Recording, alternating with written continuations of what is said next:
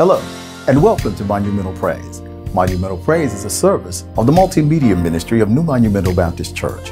We invite you to come and join us every Sunday morning at 10 a.m. here in our main sanctuary, or you can join us online at www.newmonumental.org. And you can also see us on the YouTube channel, New Monumental Chattanooga. Now, if you would, please join us for the Word of God. Man, our scripture this morning is coming from the book of John, the 13th chapter, John the 13th chapter, verse 2, and then verses 18 through 22. John 13, verse 2, and then 18 through 22. And it reads, "The evening meal was in progress, and the devil had already prompted Judas, the son of Simon Iscariot, to betray Jesus." Verse 18, "I'm not referring to all of you. I know those who I have chosen. But this is to fulfill this passage of scripture. He who shared my bread has turned against me. I'm telling you now before it happens, so that when it does happen, you will believe that I am who I am. Very truly I tell you, whoever accepts anyone I send accepts me, and whoever accepts me accepts him who sent me." After he had said this, Jesus was troubled in his spirit and testified, "Very truly I tell you, one of you is going to betray me." His disciples stared at one another, at a loss to know which of them he meant. For a few minutes today, I'd like for us to think on this subject. Guess who's coming to dinner? Guess who's coming to dinner? You may be seated. In the mall, or in a crowded restaurant, on a bus or a train, or in a crowded airplane, or even in churches. Wherever we are, when we gather in like places, we all have at least one common goal in mind. More often than not, in these crowded places, that is all we have in common, usually. Usually we don't give things like this a lot of thought. We really don't know or even think about who the other people are in the mall while we're shopping. And unless the person next to us on the plane does or acts strangely in some way, we usually don't give any thought to who that person is. When the church service is crowded, and we may exchange pleasantries with the person sitting next to us, but we're all in church, so everybody's good, right? But now, that's public. Let's move this to a private setting. Say dinner at someone's house, and you don't know all of the guests that are coming. But the common goal is a nice meal with some nice people, and to just have a good time. Now, if something in that evening changes and the evening goes left, we are surprised that the outcome and the entire evening now changes. Now our common goal is no longer the same. It doesn't exist. Our demeanor changes. Then we begin to wonder exactly who these people are that we're having dinner with. In 1967, Sidney Poitier, Spencer Tracy, and Katharine Hepburn starred in a movie entitled Guess Who's Coming to Dinner? The premise of the movie, during one of the many racially charged times in our history, was a black man and a white woman falling in love with each other, and the woman inviting the man to her parents' house for dinner without telling them that her boyfriend was black. The title of the movie suggests that the dinner guest would be a surprise to the host. Now, 38 years later, in 2005, Bernie Mac, Ashton Kutcher, and Zoe Saldini did a remake of the movie with the roles reversed, and the black woman brought the white man to her parents' house for dinner. Now, in all of these scenarios that have been introduced so far, the subjected people were not aware of the people they were about to be involved with, thereby leaving them guessing. But as we review our text today, we will notice that the host, Jesus, was not in doubt about who his guests were. And the guests were all acquainted with each other. So many of you may be wondering now, how did I come up with this title, Guess Who's Coming to Dinner? Well, about a month ago, as we were going through Reverend Stewart's ordination council, a question was asked of him as to what his thoughts were on the Lord's Supper. In his response to the question, he said that the Lord's Supper reminded him of the various types of people Jesus welcomed to be at the table with him. To me, his answer was so profound that it just started me thinking, and I couldn't let go of it. It just wouldn't get out of my head. So I began to look at the people who were at the Lord's Supper. That's when I realized many of us have become so familiar with Leonardo da Vinci's depiction of this iconic moment in Christendom, we really don't see who the guests are that are gathered around the table with our Lord. But not only do we not see it, the Bible tells us that even the ones that were at the table really did not know who they were dining with. Like the crowd at Plain or the Field Church, everybody at the table was there because of a common goal. They were all believers in and followers of Jesus Christ, right? So again, I pose the thought to you, guess who's coming to dinner? Verse 2, Jesus knows that even as the evening meal was in progress, the devil had already prompted Judas to betray him. Then in verse 18, Jesus says, I know those that I have chosen. I know who you are. I'm not surprised by who is here, nor by what they're about to do. Jesus told his disciples that one of them was going to betray him. He said, I'm telling you this now so that when it happens, you can be assured that I am who I say I am. Jesus still not finished with what he had to say to his disciples. He said, whoever accepts anyone I send, meaning them, meaning us, also accepts me. And whoever accepts me accepts the one who sent me. Jesus was letting them know, I know who you are. I know your faults and I know your flaws. I know everything you have done and everything that you will do, but because I'm about to send you out, I need you to know that whoever accepts you as my messenger will accept me, and my Father will accept them. That's a heavy responsibility to put on them, but he wanted them to know, I see you. I know who you are. And I trust you to do the things that I've called you to do. So now, this plays to the perception others have of what a Christian should be. As it also reflects on the legalism many Christians try hard to live up to. Jesus is telling the people at the table, dining with him, I know who you are and what you're capable of doing. And I'm still sending you out to share this gospel to the world. Perfection is not a requirement. Accepting the word and accepting Jesus as your personal savior, that is the requirement.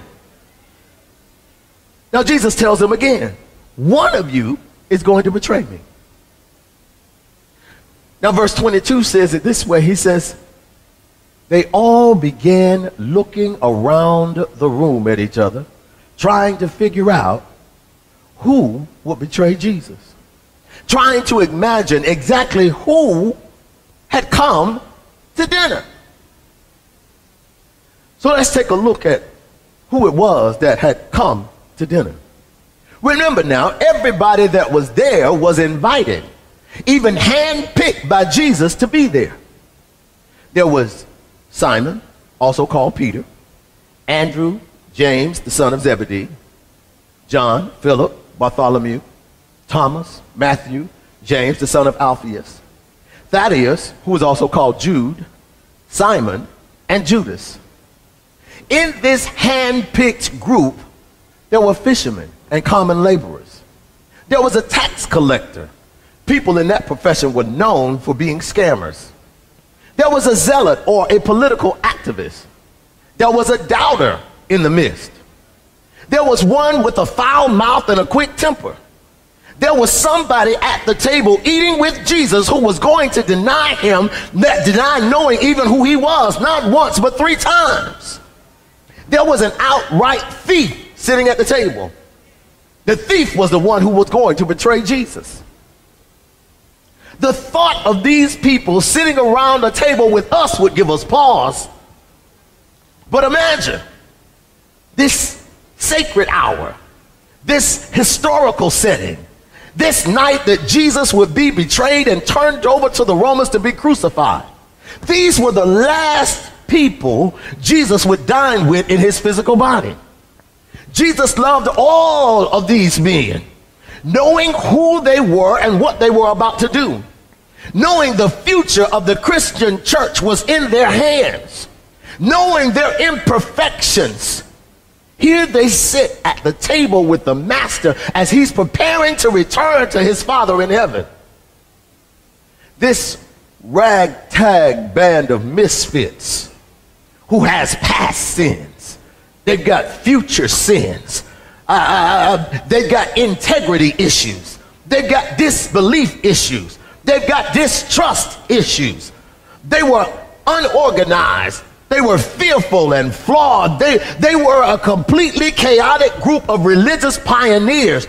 These were the future church pillars of the faith. These were the people my Savior surrounded himself with as he was preparing to leave this earth and return back to his Father in heaven. Church, can you see it now? Look closely. Guess who's coming to dinner?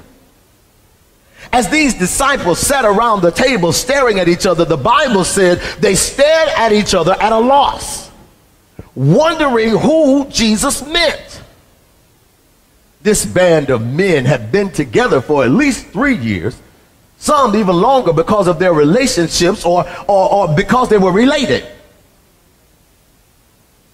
They knew each other. They knew one another's traits and propensities, but they did not know was at this point in their lives, at this point in their relationship with Jesus, at this point in their notoriety for being followers of Jesus, what they did not know was which one of them was capable of betraying Jesus. Well, watch this. Watch this. At this moment, at this particular time in history, Jesus reveals to us who came to dinner. If we were to walk up those stairs and reach the door of the upper room, and we push that door open to look in to see who it was that was sitting at the table, we would be shocked to find out that seated at the master's table was all of us.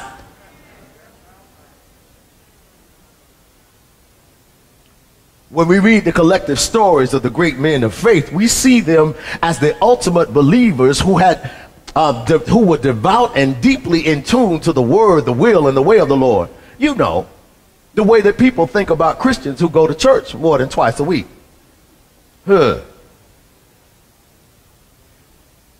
We all look holy and cleaned up and shining on the outside. And when we greet our neighbors and we say, "All right, I'm on my way to church," they go, "Oh. All right, will you be blessed?" You've created an image in their minds of who you must be. But now remember about these men. These were the same men that Jesus said to them, "O ye of little faith." These are the same men that Jesus questioned them. He said, "How long shall I put up with you? How long shall I stay with you?" They were at the table. Now, please don't get me wrong. These are truly mighty men of God who are the actual fathers of our faith. But these are also men, frail and flawed, just like all of us. They were hand-picked disciples of Jesus, just like we are disciples of Jesus. The one thing Jesus has always wanted us to know is that we are all welcome to dine with him. David said, we are the sheep of his pasture. Paul wrote that we are the workmanship of God in Jesus Christ. We are exactly who God says we are, nothing more and nothing less, and the representation of us has always been at the table with Jesus. Guess who's coming to dinner? We are who's coming to dinner. With a little bit of doubt about the resurrected Savior, just like Thomas. Guess who's coming to dinner? We are who's coming to dinner with a cussing, fighting, quick-tempered, denying spirit, just like Peter.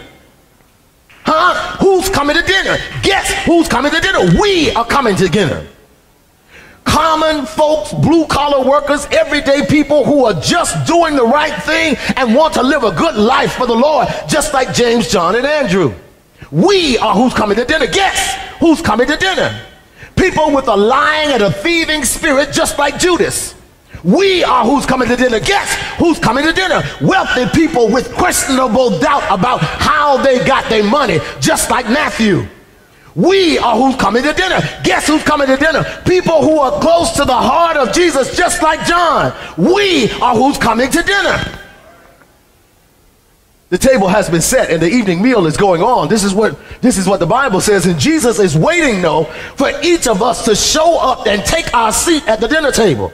We are no different from the millions who've already sat at this table before us. None of us are so bad that we won't be accepted at the table. We are all invited, hand-picked guests of the Lord's Supper. There is room for everybody that believes in God at the table. We are who coming to dinner. As we gather in the presence of the Lord, whether individually or collectively, God already knows who we are, and he's extended a personal invitation to each of us. Da Vinci's artistry is nice to look at, just like our family pictures when we put them on display. The picture shows an image of what we want people to see. But the life and times of the people that are in the picture are often not displayed by what the picture looks like. Did you hear me? We have no earthly idea what the Last Supper looked like. But Leonardo da Vinci painted a picture of these saintly people leaning on Jesus and propping up and looking prosperous and looking like they lived and breathed who Jesus was. But the truth of the matter is, everybody that was at the Last Supper was just like us. We all have our flaws, so did they. They were following Jesus, so are we. They stumbled and fell, so do we. But the picture doesn't show us that.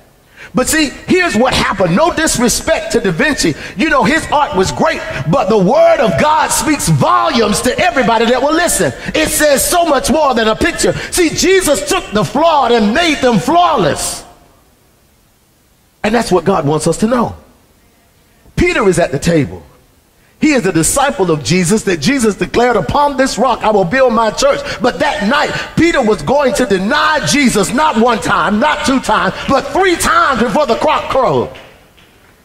Judas was entrusted by Jesus to be the treasurer of all of his money. But that night, Judas would betray Jesus for 30 pieces of silver. But he was at the table. Thomas was at the table, a beloved and devout follower of Jesus. But 5 days from that night, Thomas was going to doubt the resurrection of the Savior, although he knew Jesus had told him it was going to happen. Hours after this meal, this very meal, these men would go with Jesus into the garden to keep watch for the Roman soldiers as Jesus prayed. But while he prayed for his life and for our soul, every one of these men fell asleep. Not one time, but 3 times. They were not watching out for Jesus. After Jesus had been taken by the Romans, most of these men went into hiding. But these were the people who were at the table. But get this, church. These were the hand-picked dinner guests that Jesus personally selected to be with him. They were the disciples. They were the new leaders of what would be the universal church. These are the reflections of who we are. Oh, come on now. Somebody ought to see themselves just sitting at the table. Jesus thought we were to die for. And he brought all of us into the upper room experience for the Last Supper. Guess who's coming to dinner? We are who's coming to dinner. The desire and the will of God for us has never been confused like the image of Da Vinci, when in reality, it was the flawness of man that God was really after. He provided us with character analysis of all of the people that surrounded him. He wanted us to know he died for us just as we were. Paul says in Romans, while we were yet in sin, he died for us.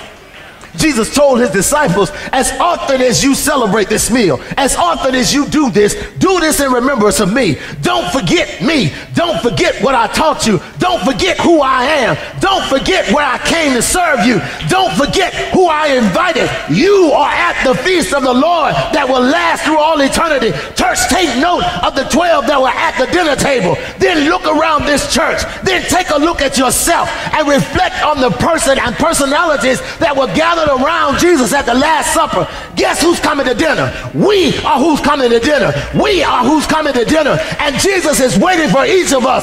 The invitation has already been sent out.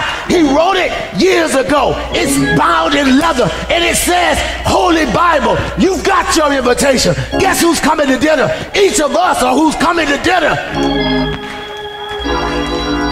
We are who's coming to dinner. And God is not surprised by what you bring. Amen? Come on, let's give God a hand clap of praise in this house. Truly, we serve an awesome God. Father, we come to you right now, God, just thanking you for this word. Father, we thank you for the invitation to dinner, to dine at your feet, to be blessed by your presence. God, we thank you that we know that you know exactly who we are, and you invited us nonetheless. Father, we just thank you. We thank you for this word, God. We praise you, we magnify you, we glorify your name. It's in the matchless name of Jesus the Christ that we pray. Amen. As we prepare now for our communion, we'll have our communion scripture and our communion prayer. You will be hearing 1 Corinthians the 11th chapter, verses 23 through 26. For I have received of the Lord that which also I delivered unto you, that the Lord Jesus, the same night in which he was betrayed, took bread. And when he had given thanks, he brake it and said, Take, eat, this is my body, which is broken for you. This do in remembrance of me. After the same manner also he took the cup when he had supped, saying, This cup is the New Testament in my blood. This do ye often as ye drink it in remembrance of me. For as often as you eat this bread and drink this cup, ye do show the Lord's death till he come. God bless you. Let us pray. Eternal Father God, we come to say thank you this morning. Lord, as we begin to partake in this sacred ceremony, Father God, we pray that we examine ourselves, Father God. Lord, we thank you for all you've done, Father God, but thank you for the blood, Father God. Thank you for your Son, Jesus Christ, Father God. And Lord, let us examine our heart and ourselves, Father God, before we go into this breaking of bread, Father God. But Lord, you know, and we thank you again. In your Son, Jesus' name we say it all. Amen. Amen. The Bible tells us that on that night, Jesus had gathered his disciples together to let them know that this would be their last time eating together. He was preparing for his death. He was preparing to go back into eternal life. He broke the bread. As he sat at the table, he broke the bread and he blessed it. And they all ate together. May we all eat together.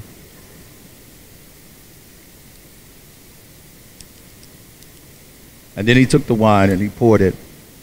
And he said, "This is a symbol of my blood shed for you. He blessed it, and they all drank together. May we all drink together. The Bible records that on that night, Jesus and his disciples were going out to the garden to pray. And they left going out singing hymns, lifting up yet the name of God. As we prepare to leave today, I want us to go out singing hymns of praise and tell the world about the God that we love. Tell the world about the goodness of God. Tell the world about the one who saved us from ourselves. Let us stand as we prepare. Again, thank you for joining us. I'm sure that you've been blessed by the word of God. Now, if you would like to give your life to Christ, if you have decided that this would be the place for you, then we invite you to join us.